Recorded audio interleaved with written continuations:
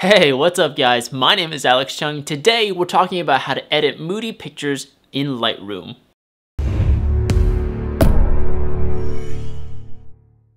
Now I'm sure that most of you guys have seen those really cool looking Instagram pictures that look like this, and this. And I'm sure you've thought to yourself, man, I wish I knew how they edited that photo. Well, I'm gonna be showing you exactly how. So let's jump right into the computer. Alright, now that we're in Lightroom, let's take a look at how we begin editing a moody picture. And first let's define what makes a picture quote-unquote moody. From the examples on their website, Moodygrams, that's their official Instagram page, you can go follow them there.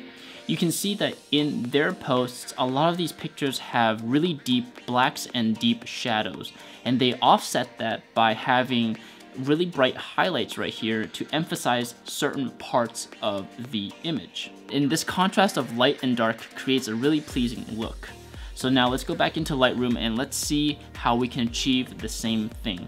On the left here is a picture that I grabbed off their website, and it's a picture of New York City, and that's gonna be our reference picture right here. And on the right is a picture that I took when I went to Seattle, and this is of the Pike Marketplace. So first I'm going to go to over here to the highlights, and I'm going to drop it down to -70. And for the shadows, I'm going to bump it up to about 85 right here. And I'm doing this just to flatten out the image so we have a nicer base image to work off of. And to offset that, to compensate for that, I'm going to raise the whites to about 40 right here. And then for the blacks, I'm going to drop it down to about 40 as -40 as well, just to give back some of the contrast that I took out of it. And then for the vibrance, I'm going to set it to around +19, +20, around there, just to give it a little bit more color back to some of the parts of the image. Next, down here in the tone curve, I'm going to set a point in the middle so I don't mess around too much with the midtones, since I like where they are right now. And I'm just going to apply a simple and standard S curve to the image by dropping down the shadows and raising the highlights a little bit. And then for the endpoints on the tone curve, I'm going to just pinch it in ever so slightly right here, just to give the shadows and the highlights sort of a faded look, since in this picture right here there's a fade in the shadows going on right here. So I want to create that same effect, and right there looks good. Alright, moving on to the saturation panel, I'm going to drop the green to -100, the aquas to 100, and the purple and magenta, all of them to -100.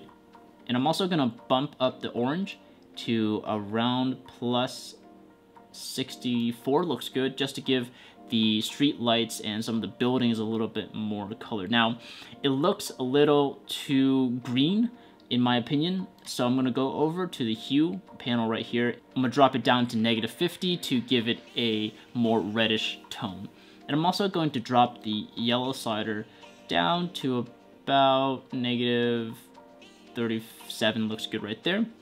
And for the blue, I'm going to make it a little bit more green, so I'm going to drag it down to -19, -20, around there, looks good to me. Going down here to the split toning, I'm going to choose one of the preset colors that Lightroom provides for us. I'm going to choose that last one right here on the right, and it's automatically going to pick a color for me and set the saturation to 12%.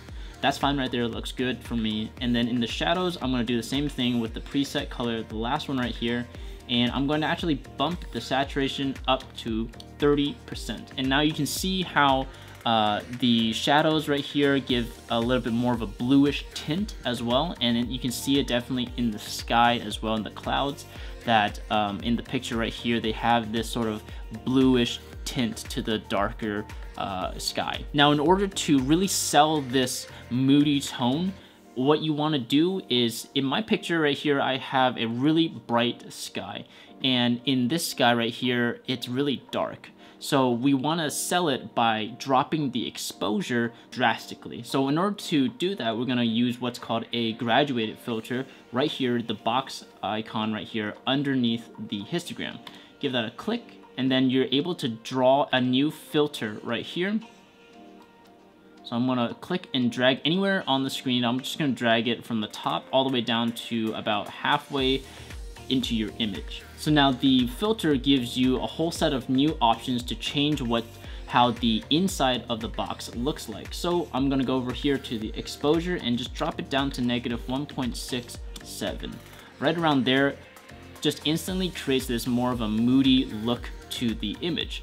So what you can do is you can actually drag and reposition this filter right here by going over the little dot right here and clicking and dragging along the image to adjust how dark and where you want the filter to affect. So I'm gonna drag it to around right here, and that looks good for me. You can already see that the sky is being affected heavily. It's kind of matching what is going on here in the reference picture. I'm gonna turn it off and on. So this is before the filter and this is after the filter. And you can see right away that it gives that instant moody look to it. Another filter that you might want to add is something called the radio filter, and you can use it to increase the brightness of a certain part of the picture. So right here is radio filter, and for me, in my image, the part that I want to emphasize is the public market center sign. So I want to make the audience look at that part of the image instantly. So what you can do is draw a circle, and you can just draw it anywhere around the image, and then you can use the dot right in the center to reposition where you want this filter to go. So first things first, I'm gonna choose invert and feather out my filter all the way to 100% so that the filter is not as harsh.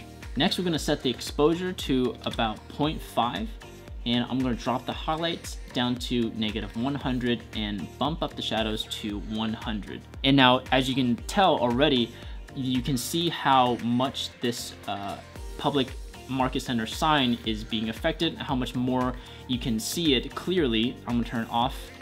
This is before, and this is after with the filter on. So right away you can just see how much this filter can help your image. And after you're done with that, just give the radio filter a click and that'll close out that panel. And last but not least, what you want to do is go down to your lens correction panel right here, and you want to add sort of a vignette to the image. So I'm going to set my vignetting to around -80 right there should be good for me.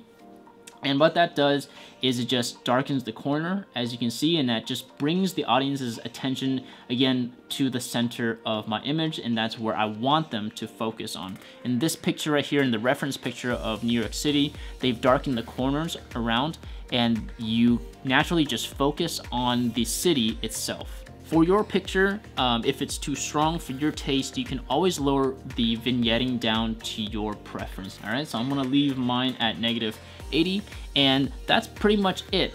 So now what you can do is you go over to your presets panel and create a new preset by clicking on the plus sign right here, and give your preset a name, Moody Tones. And make sure that your settings, in the settings right here, your white balance is unchecked and also the exposure is unchecked. We do this because every picture that you take, every picture that you edit is going to have their own white balance and exposure setting to it. So after you've done that, you hit create, and that's gonna create a new preset for you. And then you can now use this on every picture that you want to apply to it. So here's a new picture that I took, and I'm just gonna put the preset that we just made, Moody Tones, right here, and it's gonna just apply what we did in the previous image onto this new image right here. And that's it. Like always, I hope you guys learned something awesome from this tutorial. I've included a download link to the preset that I just made in the description down below, so make sure you check that out. And also follow me on Instagram and Facebook. And if you like this video, please give it a thumbs up, subscribe to my channel, and turn on the bell notification to get future updates. My name is Alex Chung, and I'll see you later.